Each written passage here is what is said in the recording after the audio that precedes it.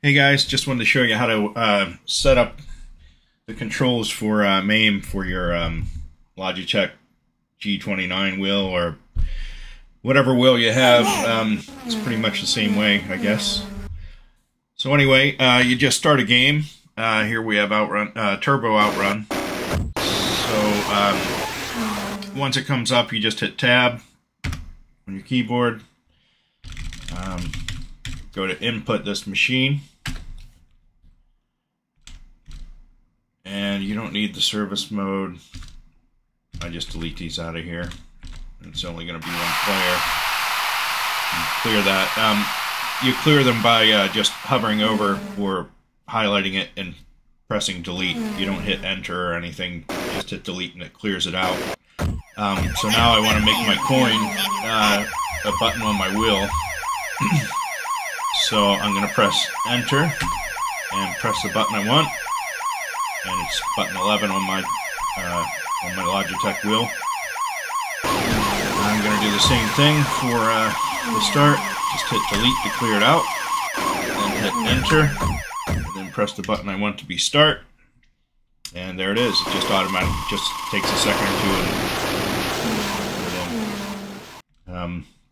What I found is for these, I haven't really had to mess with them too much. I mean, adding like the analog increase or decrease. So I just clear them out. Just hit delete. Sometimes you have to mess around with the brake. A lot of times it's brake minus, which is good. Well, in this case, it's already in there. But if it wasn't, I'll show you. I'll just you just press delete, you press enter, and then you hit your brake twice. I think I had to hit it 3 times till it comes to the minus. And if the minus doesn't work, then you can change it to just Joy 1 brake, Joy 1 brake plus, or Joy 1 brake minus. So the way you do that is whenever you hit enter, you press the pedal a couple times and it'll cycle through at the bottom. Like I'll show you again. Hit enter. There's brake reverse. Whoops. See, it switched on me already. So you just hit enter again. That's just regular Joy brake. Hit enter, press your brake. There, I pressed it twice to get the negative. And there we are. So if it messes up, no big deal. You just hit enter and try it again. Some of these are kind of finicky to work with the wheels, I found. So anyway, like I said, the increase and decrease analogs I've just been deleting. This one needs change. It's obviously not going to be the brake. It's going to be the accelerator. So I just delete to clear it out. Then I press enter, step on my pedal. Now, after you do that, a lot of times on this, it'll like put it in constant motion. For this, you just got to press on your brake pedal a bit to find where it will stop it, like halfway or something, and then you can either use your controller or the brake or the accelerator a little bit. So you got to kind of hold it with your foot to wherever it stops moving, and then you can use your arrow keys to go wherever you need to go. So I'm going to hit it again because I want to try it in Joy 1 accelerator minus. So I'm just going to press enter, hit it once, hit it twice, hit it 3 times. There we go. So now it's on the minus. That's what I wanted.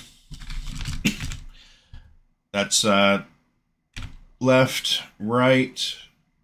That's good. It considers my Logitech Joy 1, so that's Joy 1 left, Joy 1 right. That's how it's supposed to be.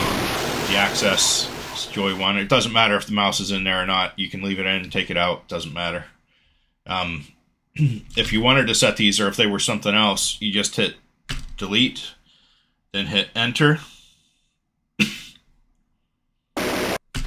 and then just turn your wheel to the left. The decrease is the left, the increase is the right. And then you can see it just put Joy 1 left, up 1, delete to clear it out, press enter, and then turn it to the right. And now it's Joy 1 right. For the access, same thing. You can just hit delete, hit enter, turn your wheel to the left, and that's just to show it what access in general you're going to use. So anyway, that's it for the wheel, the pedals, the start, the coin, and then you'll have like accessory buttons, which like turbo, and that's really up to you to put it wherever you want. I have certain things I like to keep constant on mine. So like say the turbo, I'm going to delete that. I'm going to hit enter, and I'm going to press my X key on my Logitech, and that's going to be my turbo button. So for the gear shift, I'm going to come up there. I'm going to hit delete to clear it out, hit enter, and then I'm going to put it on my paddles right behind my steering wheel. I like to have my shifters there. So I like to set both of them whenever it only calls for one shifter button. So I can just hit enter again, press the other one, and now it says button 4 or 5, which are my paddles on the left and right of my steering wheel, will now each work the same way as a shifter. If sometimes it'll have like gear shift low and high, and you can set. Then I usually set one for low and set one for high. Like the right would be high, the left would be low.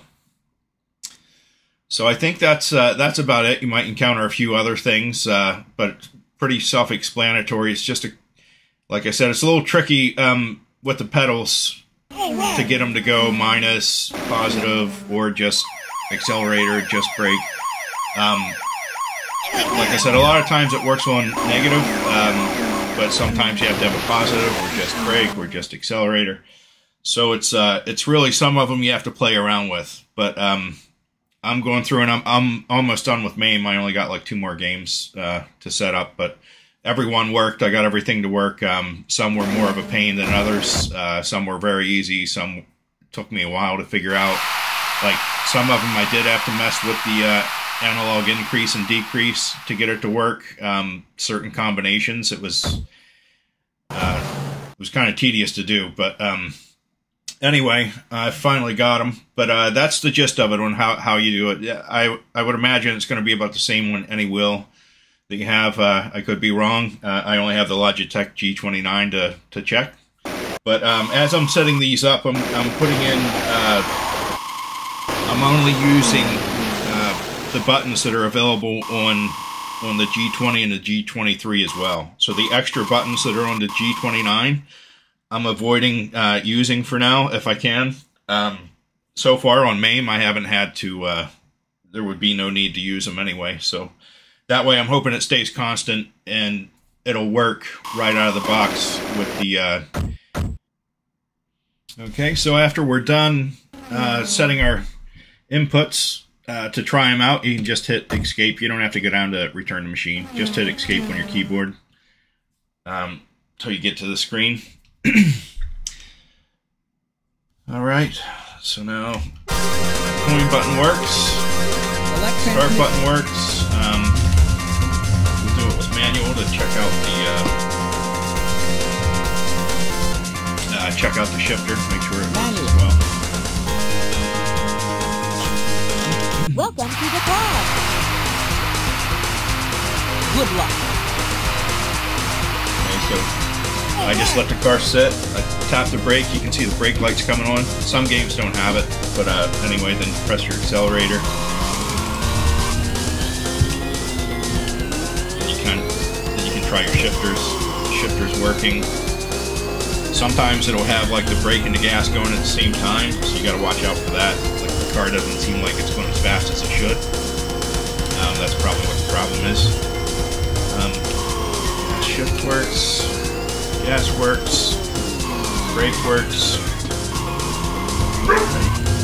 And the steering is good. And there we go.